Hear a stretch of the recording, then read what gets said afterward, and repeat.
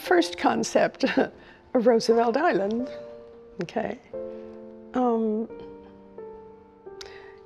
Immediately, Lou determined that there would be a monument at the end, a blunt end.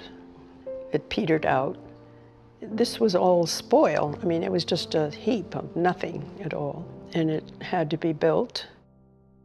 I wanted to see a profile across and from Manhattan and such, instead of just this. So the mount was my idea. This remarkable site, which couldn't fail but be noticed. It was a great site, both in visiting it because of the view of the city, and then also the possible view across to a memorial from Manhattan and Queens. And of course, the bridge was in itself a great image too. So this had to be something strong.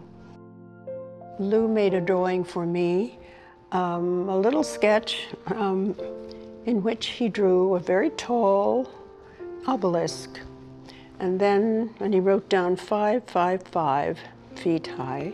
And then he drew this island area 5 feet long. And he said, this has got to be as good as that.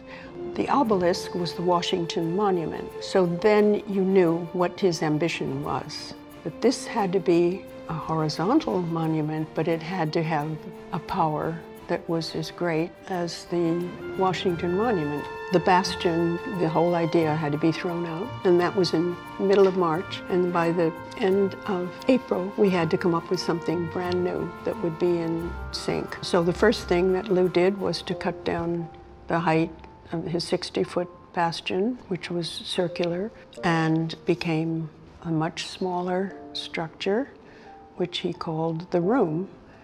And then we thought of having a group of trees as well, and then staircases on both sides that would lead up to the very top view down a great lawn, and then to have, instead of just one central walkway, to have the aisle approach along both sides for a promenade.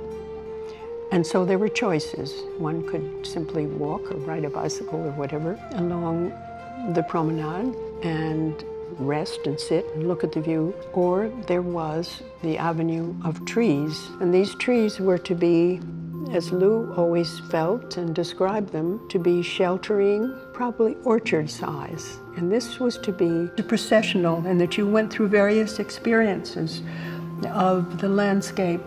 And he called it the garden and the room, and thought of them together as one unit.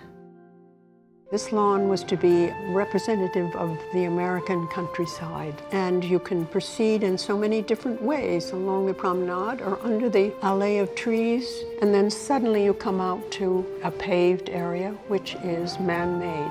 So you go through the continent. Space was realized through movement, not through construction, really. And it was an experience that took time. You were not just plunked in front of a figure statue to commemorate Roosevelt, but you were really confronted, finally, on your own. So it's the combination of nature and then this minimum of a room. And instead of confronting Roosevelt inside, he's outside. And when you get to the room, you're on your own. You're suddenly confronted with the river moving on. And so it's a place full of questions and the future.